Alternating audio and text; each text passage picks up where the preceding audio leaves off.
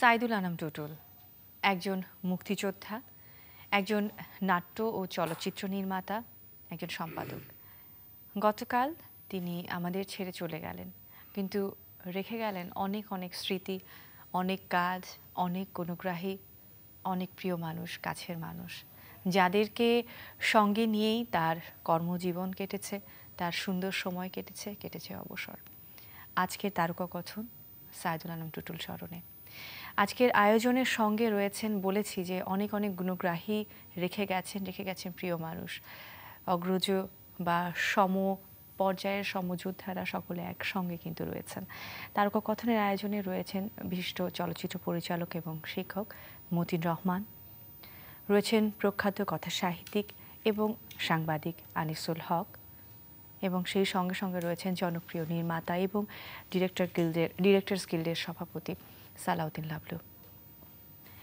ঠিক এভাবে আমরা আজকের আয়োজন শুরু করব বা টুটুল ভাইকে স্মরণ করব, এটা খুবই কষ্টের এভাবে স্মরণ করাটা, কিন্তু জন্ম মৃত্যু ধ্রুব সত্য, এর মধ্য দিয়ে আসলে চলে যাওয়া।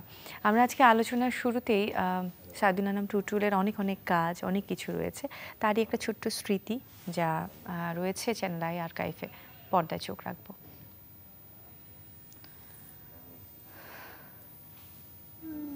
সাইদুল আনাম টুটুল একাধারে মুক্তিযোদ্ধা, অভিনয় শিল্পী, বরেণ্য নির্মাতা এবং চিত্র সম্পাদক। ঘুড্ডি, দহন, টিপু নাম্বার 2 ও দুখাইয়ের মতো চলচ্চিত্র সম্পাদিত হয়েছে তার নিপুণ হাতে। এছাড়া নাল পিরান, 52 গলির এক গলি, বখাটে নিশিকাব্য, হেলিকপ্টারের মতো জনপ্রিয় টিভি নাটকও নির্মাণ করেছেন। রবীন্দ্রনাথ ঠাকুরের রক্তকরবী নাটকে কিশোর চরিত্রে অভিনয় করে মানুষের হৃদয়ের স্থান করে নিয়েছেন সাইদুল আনাম টুটুল। সূর্যদীঘল বাড়ি চলচ্চিত্রের জন্য শ্রেষ্ঠ চিত্র সম্পাদক হিসেবে জাতীয় চলচ্চিত্র পুরস্কারও অর্জন করেন তিনি। গত শনিবার হৃদরোগে আক্রান্ত হয়ে গুনিয়ে নির্মাতা ল্যাবেড হাসপাতালে লাইফ সাপোর্টে ছিলেন। মঙ্গলবার দুপুর 3টার পর শেষ নিঃশ্বাস ত্যাগ করেন তিনি। তার মৃত্যুতে হাসপাতালে স্মৃতিকাতর হন তার দীর্ঘদিনের সহকর্মীরা। সাইদুল আনাম টুটুল টেলিভিশন নাট্য নির্মাতাদের সংগঠন ডিরেক্টরস গিল্ডের প্রথম সাধারণ সম্পাদক ও আজীবন সদস্য। আগামী বৃহস্পতিবার সকাল 11টায় কেন্দ্রীয় শহীদ মিনারে শ্রদ্ধা নিবেদনের জন্য নেওয়া হবে তার মরদেহ। সেদিনই তার জানাজা ও দাফনের কথা রয়েছে বলেও জানিয়েছেন তার পরিবার।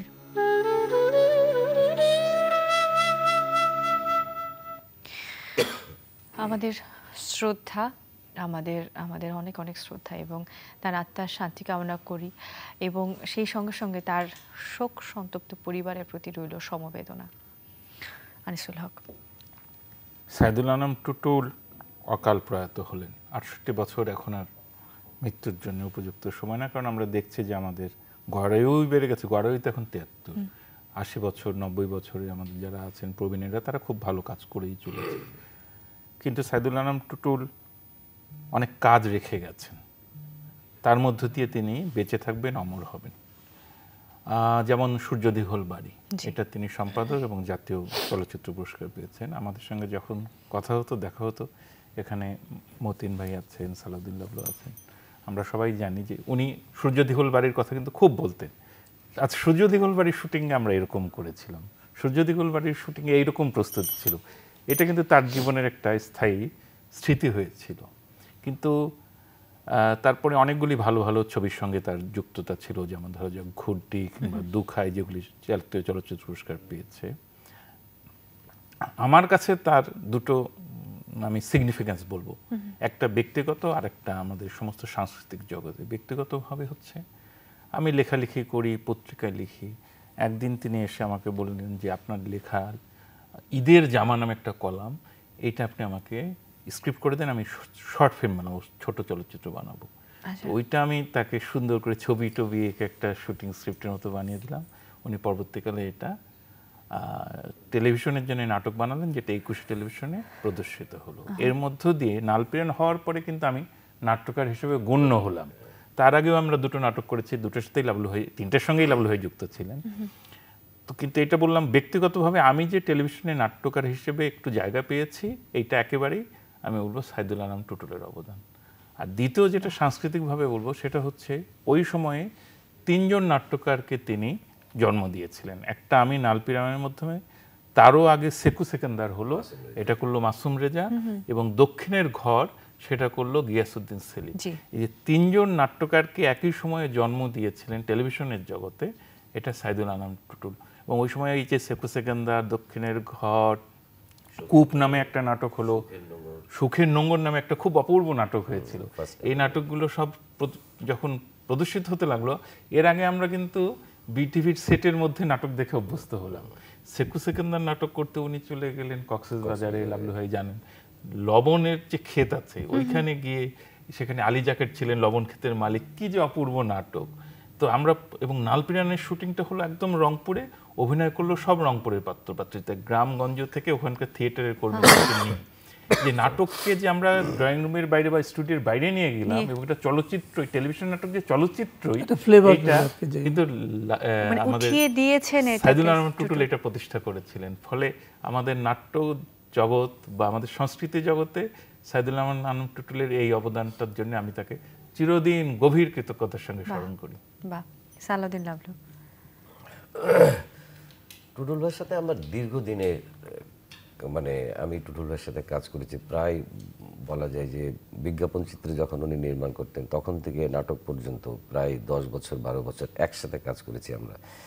এবং আনিস ভাই যেটা বললেন খুবই গুরুত্বপূর্ণ ব্যাপার, যে ওই সময় বাংলাদেশ টেলিভিশন নাটকের চেহারাটা বদলে দিয়েছিলেন, কিন্তু ওনার হাত ধরেই বদলে গিয়েছিল। যে এই ছোট্ট স্ক্রিনে যে ক্যানভাসটা যে এত বড় করে দেখানো যায় সেটা কিন্তু উনি শিখিয়েছেন। এবং আমি অনেক সৌভাগ্যবান যে টুটুল ভাইয়ের মতো একজন গুণী মানুষের সান্নিধ্য পেয়েছি এবং ওনার সাথে কাজ করার সুযোগ পেয়েছি। এবং আমি অকপটে স্বীকার করি যে এখন আমি যা কিছু নির্মাণ করি তার বেশিরভাগ যদি কিছু শিখে থাকি সেটা হচ্ছে টুটুল ভাইয়ের কাছ থেকে। কি সম্পাদনা, কি ফ্রেমিং, কি নাট্য বিন্যাস। এবং টুটুল ভাইয়ের আমি আরও 2-1টা কথা বলতে চাই, স্পেশালি কাজ নিয়ে তো সবাই জানেন, সবাই বলবেন, কিন্তু ব্যক্তি টুটুল ভাইয়ের আমি 2-1টা কথা বলতে চাই। যে একজন শিল্প সাহিত্যের একজন মানুষ, সাধারণ একটা ধারণা ছিল যে ওনারা একটু উন্নাসিক হবেন, অগোছালো হবেন, এলোমেলো চলবেন, কিন্তু টুটুল ভাই একদমই ডিফারেন্ট মানুষ ছিলেন। উনি প্রথম থেকে এত ডিসিপ্লিন লাইফ, ইন টাইম ওঠা, এবং উনি জামা কাপড় ইস্ত্রি করা, ফ্রেশ অবস্থায় উনি শুটিংয়ে যেতেন এবং ঘড়ি ধরে সময় মতো কাজ করতেন। এবং আরেকটি বিষয় হচ্ছে যে ব্যক্তিগত যেরকম ডিসিপ্লিন ছিলেন, কাজের ক্ষেত্রেও তেমন ছিলেন। আরেকটা বিশেষ গুণ ছিলেন যে টোটাল ইউনিটকে উনি এত ভালোবেসে কাজ করাতেন। আমি এত বছর কাজ করে কোনোদিন দেখিনি শুটিংয়ে কোনো কারণে, কি প্রাকৃতিক দুর্যোগ বলেন বা শুটিংয়ের সেটে আর্টিস্ট আসে নেই, কখনোই তিনি রাগ করতেন না, ধৈর্যশীল ছিলেন এবং সবার সাথে খুব খুব ওয়েল বিহেভ করতেন। এইগুলো কিন্তু এত গোছানো মানুষ কাজের ক্ষেত্রেও এবং ব্যক্তিগত জীবনেও, মানে ওনার যে সাংসারিক জীবন সেটা যে আরো সুন্দর। আমরা আদর্শ পরিবার যেরকম বলি, ভাবি যেমন অসম্ভব শিক্ষিত একজন ডক্টরেট পার্সন, শিল্পের মানুষ, এবং টুটুল ভাইয়ের 2 মেয়ে হাইলি স্কলার এবং এত এডুকেটেড 2টা মেয়ে, এত ভদ্র, সব কিছু মিলে না টুটুল ভাইকে অনুকরণ করতে হয় সব দিক দিয়ে। সেই টুটুল ভাই নাই। আমার কাছে শুধু একটাই বলবো যে আমরা টুটুল ভাই নাই, আমজাদ হোসেন চলে গেলেন, বাচ্চু ভাই চলে গেলেন, আমরা না একরকম অভিভাবকহীন হয়ে পড়ছি। এটা খুব কষ্টের। মানে একজন গোছানো, একজন মানে খুব নিয়মের মধ্যে চলা একজন মানুষ ব্যক্তি জীবনে এবং কর্মজীবনে, এবং তিনি একজন শিক্ষকও। তো নানানভাবেই তিনি আসলে সকলের কাছে সমাদৃত হয়েছেন। মতিন রহমান, আপনার কাছে আসি। আসলে টুটুল ভাই, লাভলু ঠিকই বলেছে, অত্যন্ত গোছালো মানুষ।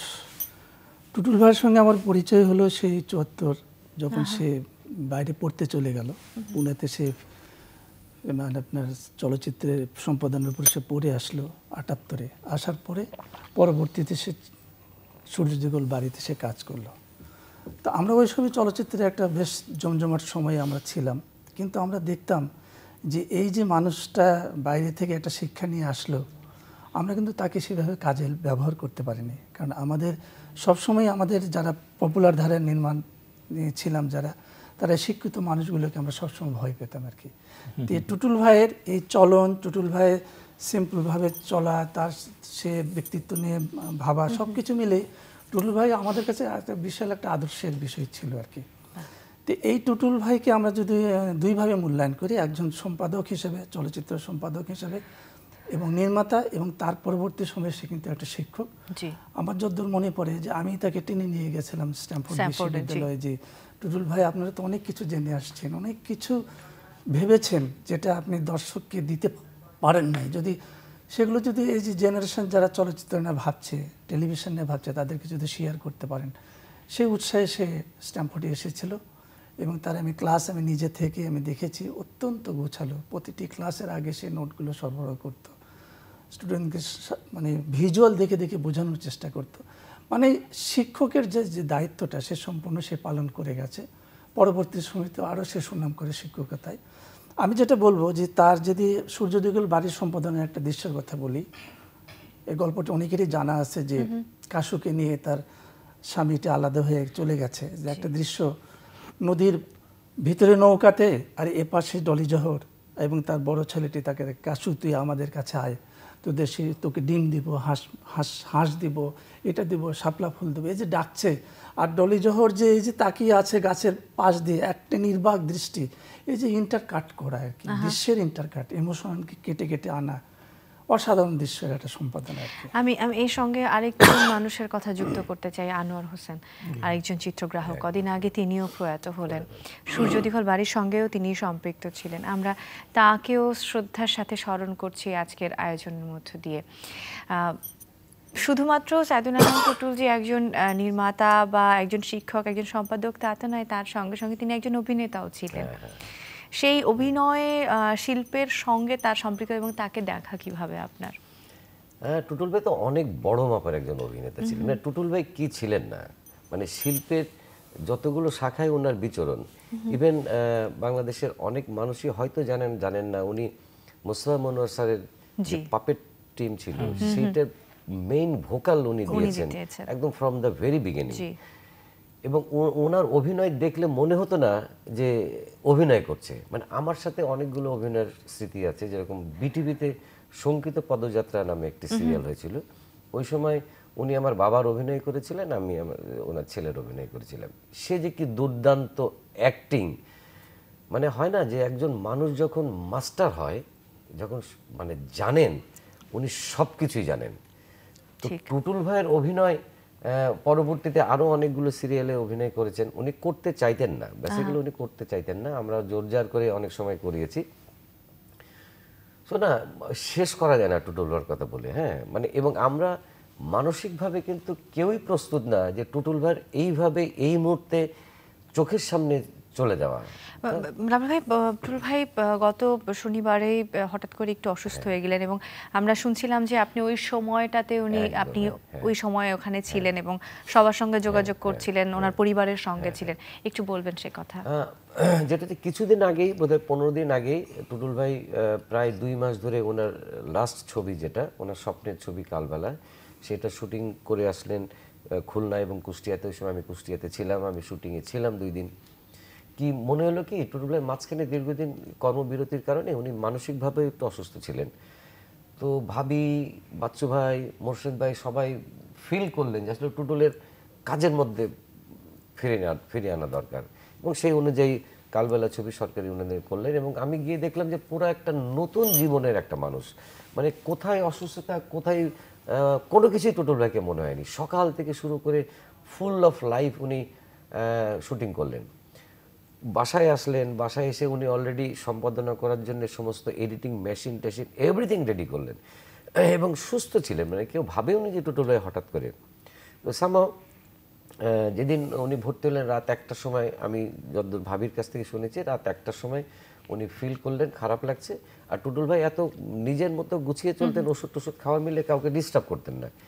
1টা থেকে 2:30, 3টা পর্যন্ত উনি নিজেকে নিজে সামাল দেওয়ার চেষ্টা করেছেন। বিভিন্ন ওষুধ খেয়েছেন, ভেবেছেন গ্যাসের প্রবলেম, ভেবেছেন খারাপ লাগছে, কিচ্ছু বলেননি। আর থাকতেন শুধু ভাবি আর টুটুল ভাই, যেহেতু 2 মেয়ে বাইরে থাকেন।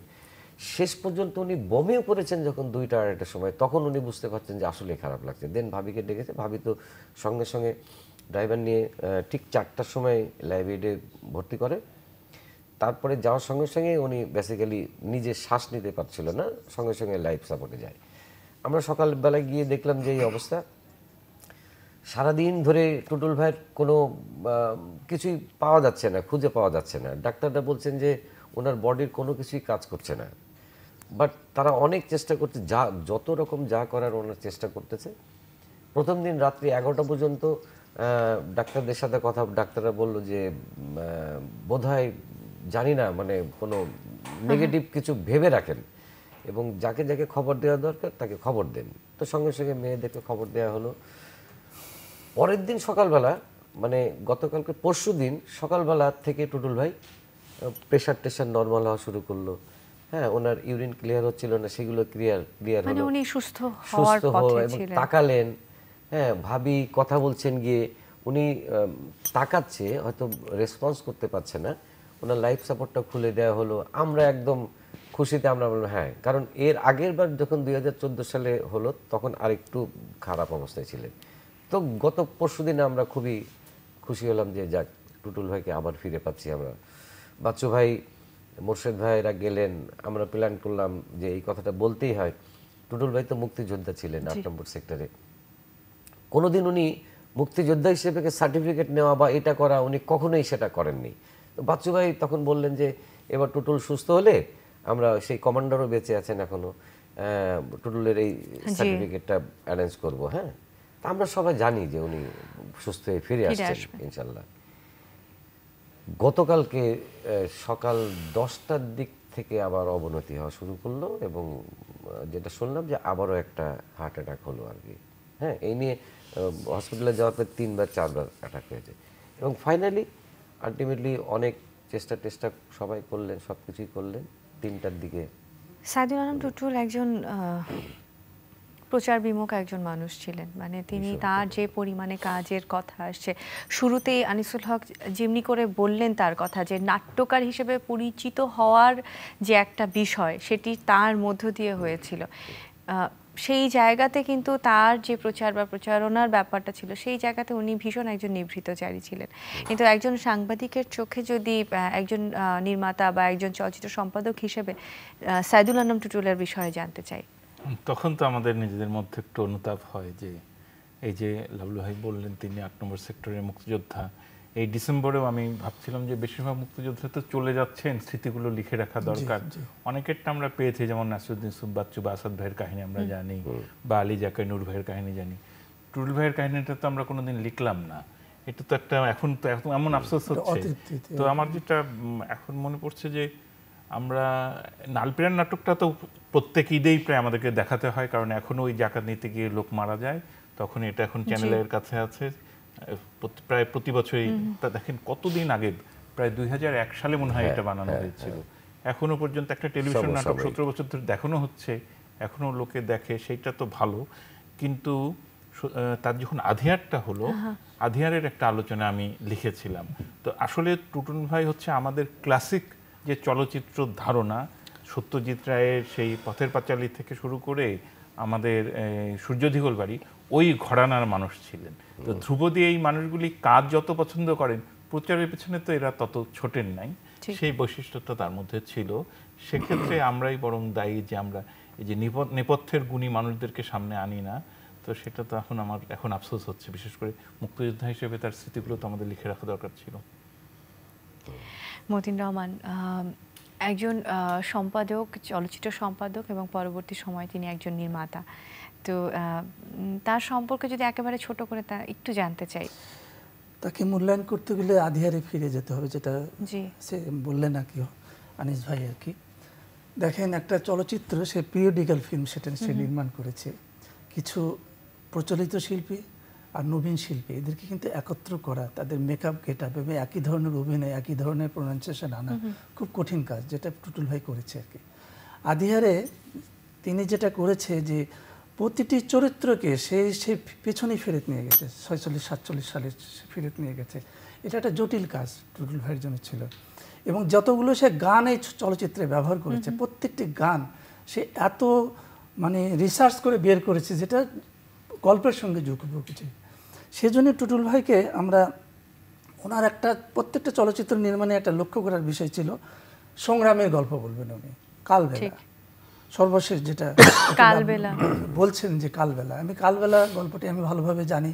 কালবেলা নির্মাণের জন্য তাকে যে আমরা কীভাবে উৎসাহিত করেছি। এখন আমার কালবেলা নিয়ে একটু কথাই থাকবে যে এই ছবিটি কিন্তু একটু অসমাপ্ত রয়ে গেল। আমরা যারা টুটুল ভাইকে খুব কাছে থেকে জানি, ভালোবাসি, কালবেলাটা যদি আমরা শেষ করে দিই তাহলে টুটুল ভাইয়ের একটা স্বপ্ন মানুষের কাছে কিন্তু আবার নতুন। এবং এই কালবেলার সঙ্গে সম্পৃক্ত রয়েছেন সালাউদ্দিন লাবলু। আমি একটু এই প্রসঙ্গেই আমি বলছি যে আমরা কিন্তু এই বিষয়টা টুটুল ভাইয়ের 98% শুটিং সম্পন্ন হয়েছে। আচ্ছা, অল্প একদিনের কাজ বাকি আছে এবং টুটুল ভাইয়ের কাজগুলো এত গোছানো, এত সুন্দরভাবে স্ক্রিপ্ট করা, এত প্ল্যান করা, এটা আমাদের যে কেউ ইচ্ছা করলে এটা শেষ করা যা খুব কঠিন বিষয় নয়। এবং আমরা অলরেডি ভাবি ওতপ্রোতভাবে প্রথম থেকে ছবির শুটিং থেকে স্ক্রিপ্টিং থেকে একদম ফুল টাইম ভাবি ছিলেন। সো ভাবি তো আছেনই এবং আমরা গতকালকে আলাপ করছিলাম যে তারিক ভাই আমরা আলাপ করছিলাম যে আমরা ওনার কলকানি শেষ হওয়ার পরে ভাবির সাথে আমরা বসে আমাদের তরফ থেকে যে কোনো ধরনের হেল্প, মানে আমরা যে কোনোভাবেই হোক টুটুল ভাইয়ের এই কাজটি আমরা শেষ করতে চাই এবং দ্রুত, এবং অনুদানের যে বিষয়ের যে ছাড়ের যে বিষয়গুলো সেগুলো বাচ্চু ভাই, মোর্শেদ ভাই খুবই কনসার্ন। ওনারা বললো যে এটা আমরা দ্রুত সেটা ছাড় দিব এবং আমরা খুব তাড়াতাড়ি ইনশাল্লাহ এটার শেষ করে আমরা দর্শকদের সামনে নিয়ে আসব এবং সে কাজটা খুব তাড়াতাড়ি ভাবে সম্পন্ন হোক এবং প্রক্রিয়াকরণ হয়ে যাক সে প্রত্যাশা। একটু আমি বলতে চাই একটা ছোট্ট সংশোধন রয়েছে, সেটা হচ্ছে সূর্য দীঘল বাড়ির প্রসঙ্গে আপনি বলছিলেন ডলি জোহরের কথা, ওটি আসলে ডলি আনোয়ার, ডলি ইব্রাহিম ছিলেন, পরবর্তী সময় তিনি ডলি আনোয়ার হলেন। অনেক অনেক ধন্যবাদ আনিসুল হক, মতিন রহমান এবং সালাউদ্দিন লাবলু, আপনাদের তিনজনকে। এভাবে আসলে আমরা চাই না, মানে আমাদের শ্রদ্ধেয় ভাজন, আমাদের প্রিয় মানুষ, কিন্তু সব কিছু তো রয়ে যায়, সৃষ্টিশীল মানুষ সবসময় তিনি বাঁচেন প্রত্যেকের মাঝে স্মরণে, তার কাজের মধ্য দিয়ে সকলের শ্রদ্ধার ভেতর দিয়ে। এমনি করে সাইদুল আনাম টুটুল রয়ে যাবেন আমাদের সকলের শ্রদ্ধায়। বিদায় নিচ্ছে আজকের মতো, ভালো থাকবেন সকলে।